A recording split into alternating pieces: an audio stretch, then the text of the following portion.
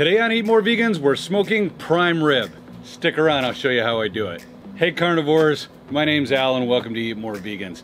If you've been here before, you might have seen a couple of weeks ago, I showed you how to break down a whole 7-bone rib roll, the whole bone-in prime rib from Meat and Bone. And this is one of the cuts that we saved out of that. Actually a 3-bone, 7-pound prime rib that I promised you I was gonna show you how to make. Now last night, I actually trimmed this up and got it into a dry brine. So let's show you some footage from that. As you can see, I took the tail off, I removed the fat from the top because we want as much meat exposed to the spices as we can. We don't need that outside fat. I cleaned up the bones just a little bit, and then I dry brined it. I put a whole bunch of kosher salt around all of the meat area and then got it in the fridge overnight. So here we are today with this dry brined piece of beef, and as you can see, like, it was already incredibly marbled, like way more marbled than a prime Angus G1 certified piece of meat should be. But now whilst I dry brine it, look at the definition in the fat here in the marbling. Perfection. This is gonna be really delicious when that fat renders. So let's go ahead and start by getting a binder on it. So today, instead of tallow or oil as a binder, I'm actually gonna be using Worcestershire sauce. And that's gonna be the base of the first layer of flavor. Did you know that Worcestershire sauce is made with anchovies? So this is gonna bring like this umami flavor to the first layer of meat here. All right, so the next layer of flavor is I'm just gonna use a pepper and garlic mix. This is 2/3 pepper, 1/3 granulated garlic. Now the reason I don't use an SPG, a salt, pepper, garlic, is because we've already got salt. We already dry brined it. That salt absorbed in the refrigerator all the way to the center. We've got an even distribution of salt through the meat. So now we just need to get flavor onto the surface. So I'm gonna go ahead and do a pretty liberal coating of my pepper and garlic.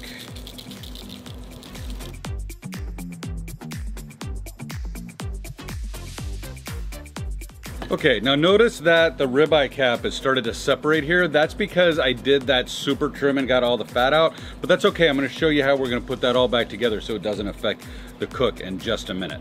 Okay, so we're gonna make our herb paste for the outside. So this is Kerrygold butter. I like it. It's a super high fat content, but you can use whatever butter you want. I would not use salted butter here because you've already salted the meat. But if you didn't dry brine, I think that's fine. And to this, I'm gonna add about a tablespoon of fresh, finely chopped rosemary leaves, tablespoon of chopped mint, chopped oregano, and fine chopped thyme leaves. And then I've also got, now this is dried chopped garlic, and I've also got dried onion flakes. And now I'm just gonna use my hand to just mix this around and make an herb butter. All right, now let's get this butter onto the prime rib. Now, as long as that ribeye cap is separating a little bit, I'm gonna go ahead and stuff some of my herb butter in there. And now I'm just gonna coat it pretty liberally all over the outside with my hands. Okay, now that we've got our herb butter on the prime rib, I told you I was gonna show what we were gonna do about the shape and about the ribeye cap that is coming off. So we are gonna truss this, and that's gonna bring the prime rib into the shape that we want. So I'm gonna start under this first area between these first 2 bones, and I'm gonna tie a surgeon's knot here, just over twice. We should call this a pitmaster's knot, because, you know, we use it too. Why do surgeons get dibs? They think they're so special. Now I'm gonna come around and come under between the 2nd and 3rd bone, feed this through, and then pull it taut. And then I'm gonna come around the outside here, just outside this 3rd bone, and I'm gonna pull it through again. And this time I'm gonna come underneath and all the way around, and then I will tuck it under my first tie here under the first loop, and that will hold my trussing in place. Okay, and now we've got the shape that we want. It's gonna hold that shape through the whole smoke. We've got our butter herb crust along the outside. So let's talk about the grill. This is Yoda. He's our Yoda YS 1500 pellet grill. He's running at 250 degrees Fahrenheit using a combination of oak and cherry pellets. Oak's got just that amazing, strong flavor, and cherry's not just sweet, but also brings a really cool color to the meat. And so let's go give Yoda a chance to get some smoke on this. I'll meet you over there.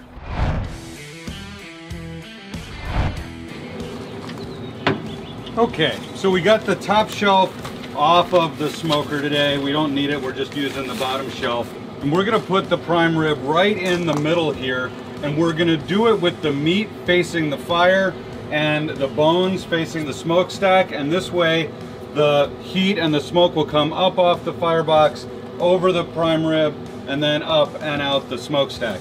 And then I've also got this temperature probe. I'm gonna put it right into the center of the prime rib, right in the middle, so that I can tell what the temperature is gonna be.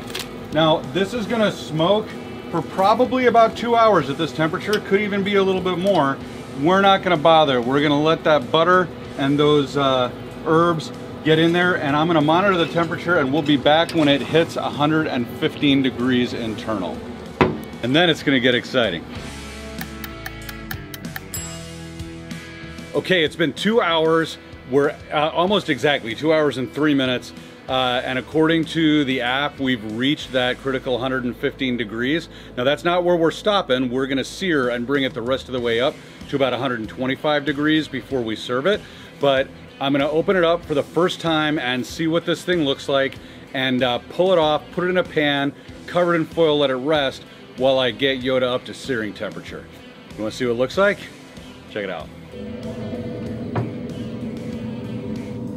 Oh yeah, that's what I'm talking about. You see that color? That is the smoke.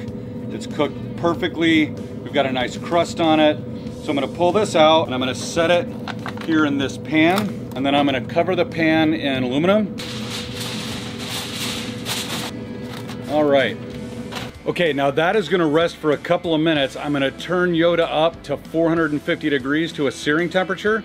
And once it's up, you're gonna see why I like the 1500 as my favorite of the pellet grills, because there's one feature that makes this really fun. We'll be right back. Okay, we're up to temp. You can see we're billowing smoke. I'm gonna put these heat gloves on because it's gonna be hot in there. I'm not gonna touch fire or anything with these. That I wouldn't do with these. Those I use those big barbecue gloves for. But this will make it easy for me to move that prime rib around while we're searing. Now let me show you, I told you I was gonna tell you why I like the YS 1500 better than any of the other pellet smokers or even any of the other Yoda smokers. It's not just about size, it's about this handle. So when I open this up, and then you'll see I pull this handle open, that actually opens up the firebox and exposes us to direct flame. So I'm gonna be able to open up that prime rib, get it on that direct flame, and do our sear right on the grill without having to remove any components or anything else like you do with all of the other pellet grills. So enjoy this. We're gonna sear this. I'll bring it back into the kitchen, and then you get to watch us taste with some special friends. Enjoy.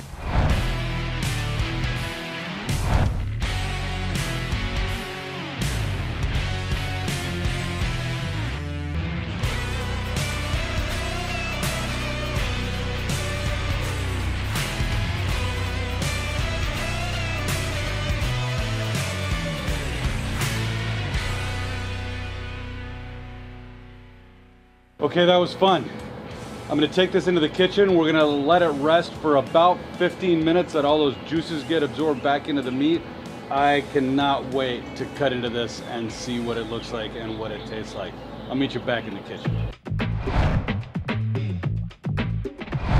Hey, welcome back to the kitchen. We've got some guests with us again on the show. I'd like to introduce Leah. You guys know Leah if you've been here before, and Leah's friend Katie.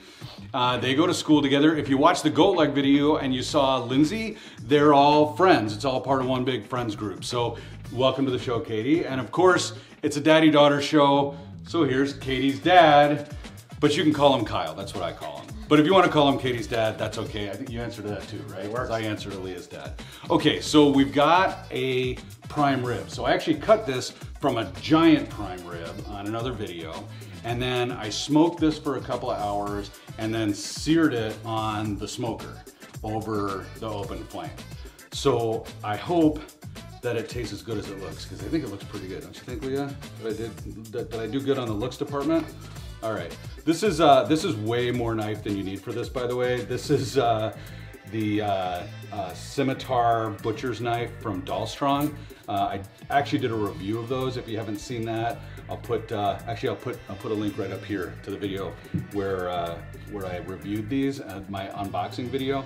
I gotta tell you, I am in love with these Japanese steel knives from Dahlstrong. All right, so I'm cutting off the strings that we trust it with. All right, you ready? Ready. I'm a little nervous. All right, here we go. Okay, that's a sharp knife. Oh boy. Look at that, Leah. Is this juicy enough for you guys? Look at this. Oh my goodness. All right, we're done. Nobody gets a taste. Just kidding. Okay, let me cut off. I'm gonna take the bones off of here so that I can cut good slices. These are dad treats. You and I can have these later. I'll cut this in half. All right. Those are for us right there. All right. Here we go. One slice of herb crusted prime rib. Oh my God, look at the juices dripping down that as I cut this. So I'm gonna take off the cap because that's not fair, because we already know the cap is gonna be better than any other piece of meat. So I'll take this one and I will cut this into pieces. All right, so here's a tasting size piece for Katie, a tasting size piece for Leah, a tasting size piece for Kyle, tasting size piece for me. Oh, wait a minute, I cut an extra piece. Oh, I got an extra fork too. Who's this for, Leah? Ah, that's right, you guys get some. All right, let me put it on a fork for you. All right, this is for you guys. I'll leave it right there, you grab it. Are you guys ready to taste? Oh yeah. All right, here we go. Cheers. Cheers. All right. I don't think I messed that up. Guys, I think this method works. Honestly, this is a fantastic piece of meat. You saw what it looked like the whole way along. You can get these as a 3-bone roast from Meat and Bone, or you can do what I did and buy the whole prime rib. Cook the whole prime rib this way, or you can break it down like I did and cook just a family size one. This is actually gonna go upstairs to the dining room and become dinner for Katie and Katie's whole family, and we're gonna join them. Make sure you check out the video right there, the video I put right there. And if you've already seen it, watch the one that's down here. We'll see you next time on Eat More Vegans.